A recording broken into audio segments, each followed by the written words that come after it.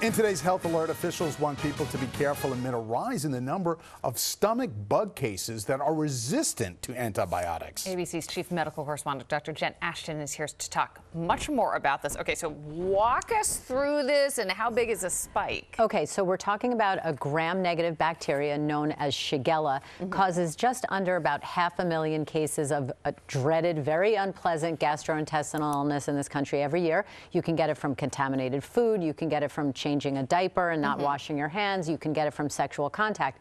Now the CDC is putting out an alert that about 5% of the cases, which represents a very sharp increase of this type of bacterial infection, now resistant to the antibiotics in our toolbox. We've talked about antibiotic resistance before many, many times.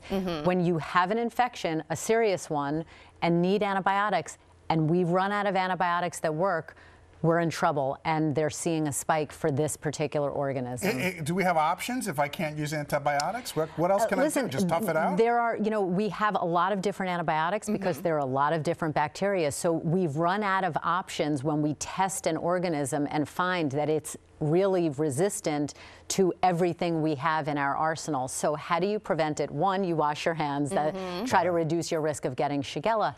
But for all of us, the way we reduce the chances of antibiotic resistance are taking antibiotics properly, which means not for a virus, only for a bacterial infection, only when properly prescribed, and finishing the entire course of the antibiotics, even if you feel better. We can all do our part to make sure this doesn't become as much of a problem as it has been in the past. Is this the stomach flu that's been kind of going around and like lingering? It's a bacterial form of the stomach flu, but there's also a viral form, several different types of GI viruses. They're all unpleasant, I want to be very clear. Yeah. The good news with this is that most cases do go away on their own, but the CDC kind of increasing awareness that certain groups of people more vulnerable, the young, men who have sex with men are more vulnerable to this resistant type of bacteria.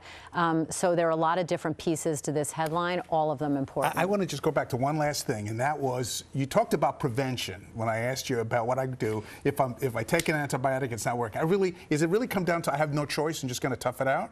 Well, no. Potentially with people who are seriously ill with Shigella, if they're hospitalized, we have to treat them with something. They're that sick. For the vast majority of people, the good news, David, is this will go away on its own without needing antibiotics. But again, antibiotic resistance here is the story behind that. Right, it's a bigger story. Cannot underestimate the importance of washing hands. Yeah, absolutely. Correct.